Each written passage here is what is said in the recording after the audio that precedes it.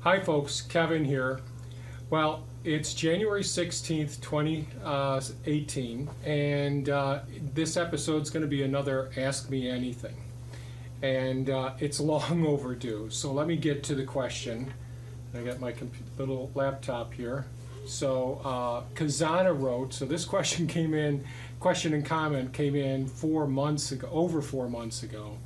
And Kazzana commented, "Hi Kevin, it's not my intent to be rude or critical, but I am observing an enormous amount of infrastructure for two people, and I'm not understanding your end goal.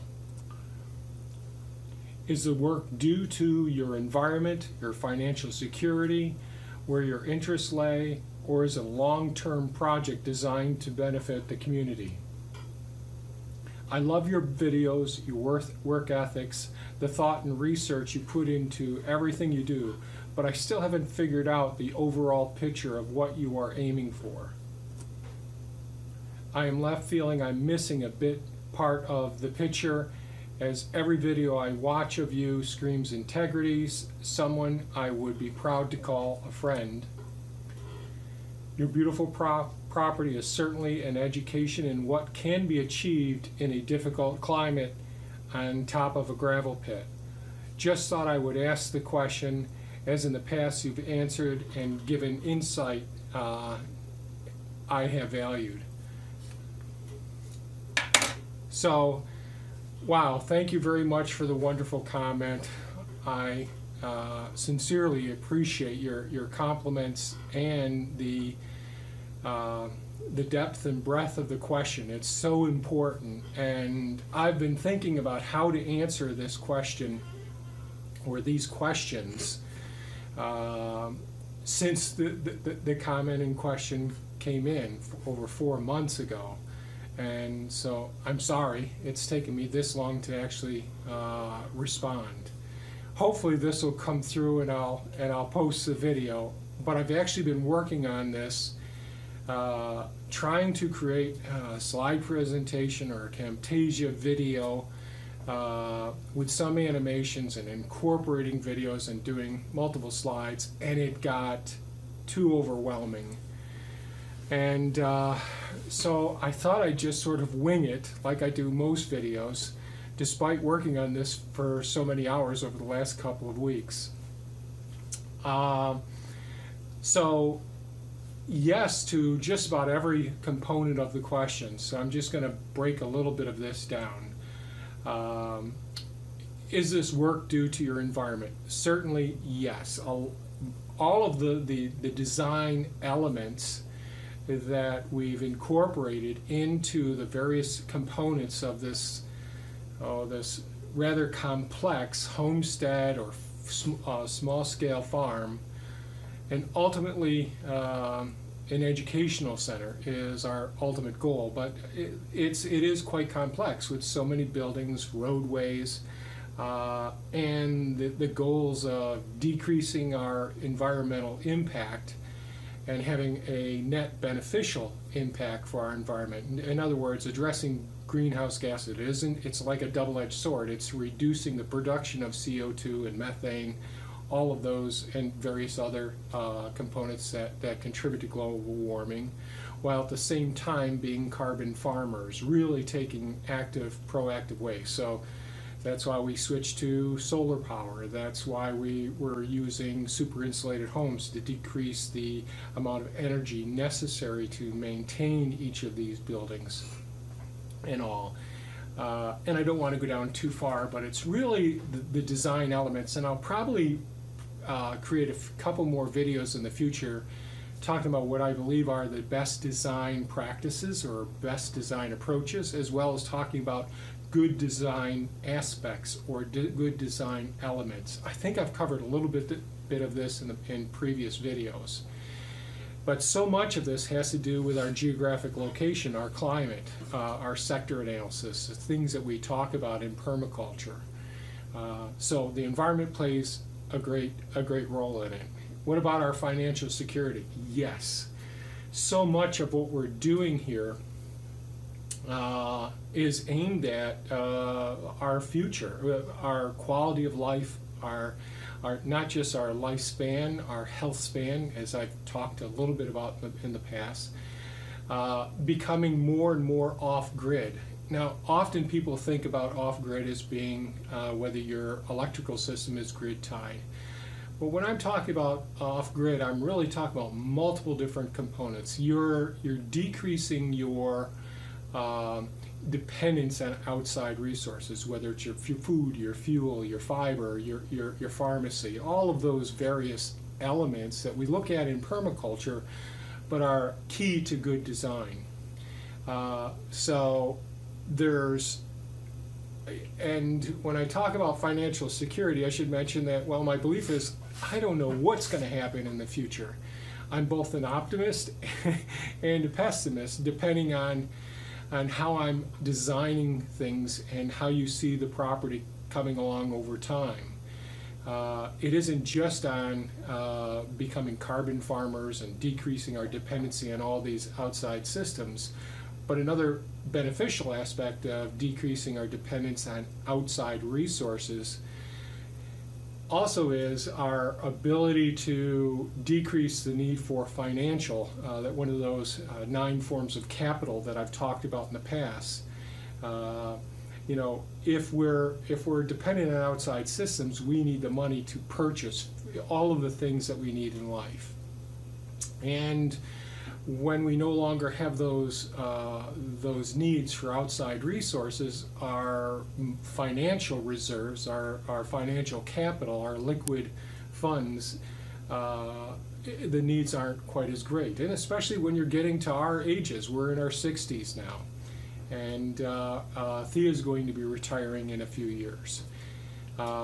So I'll go into more of that if there is interest in those elements as well in the future. But yes, our financial security is very much reflected in how we're investing our investments. Instead of putting more money into a 401k, an IRA, independent investment accounts, and all, we're investing in things that are giving us rewards right now. So they're generative investments, as opposed, and I've talked before about degenerative investments, generative investments, and certainly regenerative investments.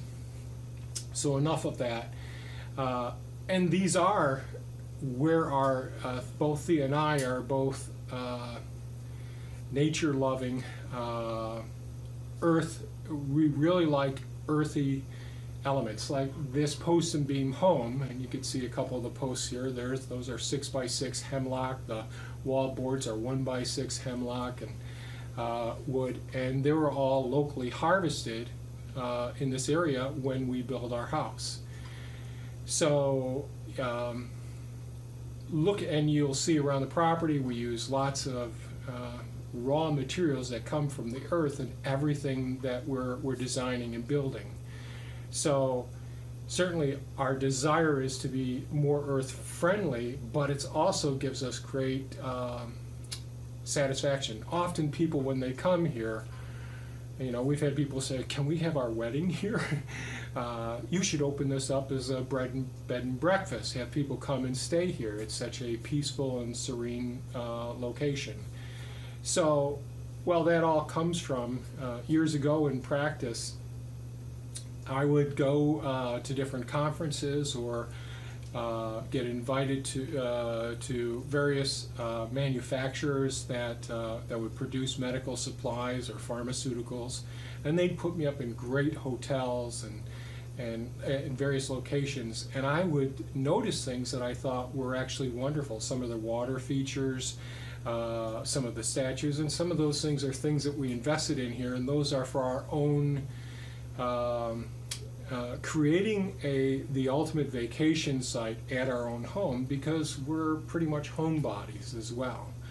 So it also, yes, it does have to go where our personal interests lie. And will this benefit the community? We're hoping that it does. Ultimately, the largest building on site my goals over years have been to remodel that barn into in workshop areas into a full-fledged educational facility. So another element that I haven't really shared with people on YouTube yet is our automation. So we've been smart home enthusiasts for years. Thea not so much. Since the Amazon Echo has gained popularity, as sold on Amazon and Google Home now and other systems, it's made things much easier for someone who really isn't interested at all in opening up an app on the phone and hitting buttons. So for years, I've been able to have it in our home. You click open an app and then voice control things. Well, that was too many steps. And as I've become more aware of the best design elements, the more simplistic the user interface is, and my wife Thea is an excellent example. She doesn't want to be touching anything, but if I say, Amazon Echo, I won't say her name right now because we got a device right near us, turn on the stained glass lights, all of the stained glass lights will go on throughout the house. So that's a user interface that Thea really can work with. It's very comfortable. She doesn't want to be bothered with doing all of the other elements. I'm at the other end of the spectrum. I like seeing what I can do with taking all these various components, like this aquarium behind me. Now I've got the circulation off right now because the motors make noises. But in that environment, we're measuring a whole variety, not just the temperature of the water or the flow rate of the water. We're measuring the total dissolved solids, the carbon dioxide, and various elements, so that we're creating the optimal environment, and we're meeting the needs of the microbiome within the living rock. So that rock is just loaded with microorganisms like our digestive system or the soil that we grow the plants in. And in the home, and you've seen in our passive solar home videos we've created in the past, and talking about thermal mass and all, you know that there's temperature readings down below the floor in every room in the house, so we know what the airflow is, what the temperature, what the humidity is in all locations. So we've got years and years of data. And that data is of no value unless you have a way of taking that data and processing it in such a way that it can yield some intelligent information of, well, what does this data tell us about the design of the house, the efficiency of the house, what can possibly be improved. And so we also use some other techniques as well. So without going too much into that now, getting into craziness with my desires with smart home technology, where I'm going next is integrating into smart farm technology, using information. So like we have the weather stations outside, and we're able to actually see the differences in the microclimates in our kitchen garden versus around the other garden areas, around the greenhouses as well. And we're seeing just how structures actually not just affect what you could capture with a video recorder or a photograph, and you can see how the strong, cold westerly winds create drifts in certain locations. Well, that's more simplistic. We can actually look at now how we can actually create the snow pattern, control the microclimates by using various, let's say our snow fences.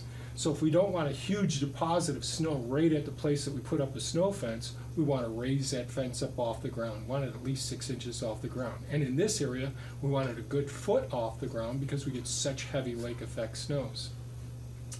We don't want it to be a solid fence, because that way we can distribute the snow evenly, and we can determine, geez, if we have a 100-foot span before our driveway is, well, then we can do it. Like we just had a 2-foot snowfall with very minimal winds, just 2-mile-per-hour winds.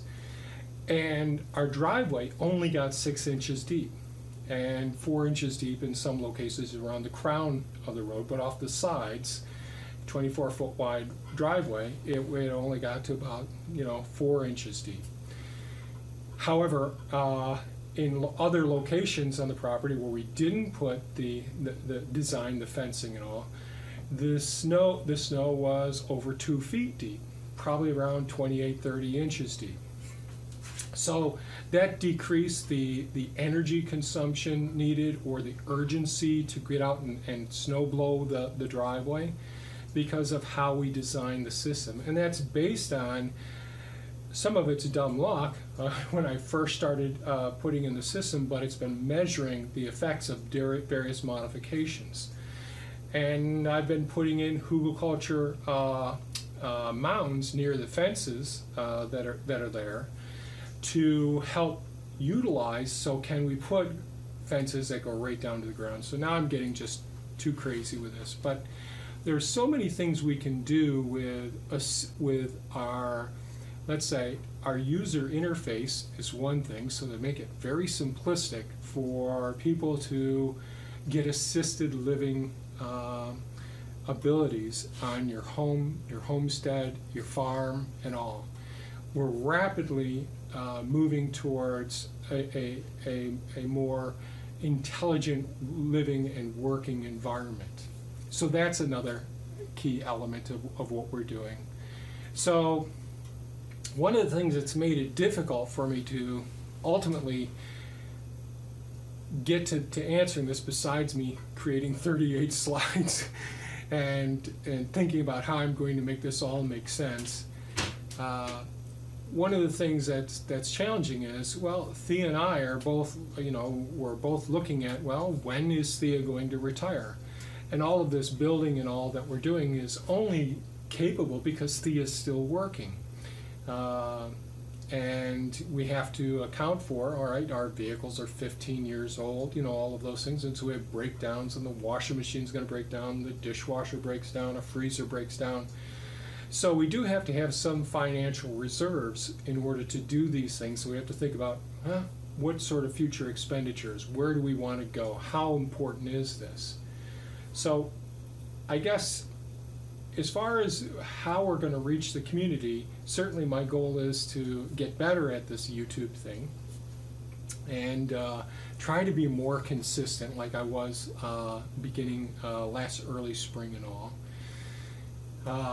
And try to share information that's meaningful, and I still haven't figured out how to do that, and I don't have a location. I'm coming down here in the den area here and trying to shut things down so it's quiet enough to do a video like this. But will that educational facility ever get built?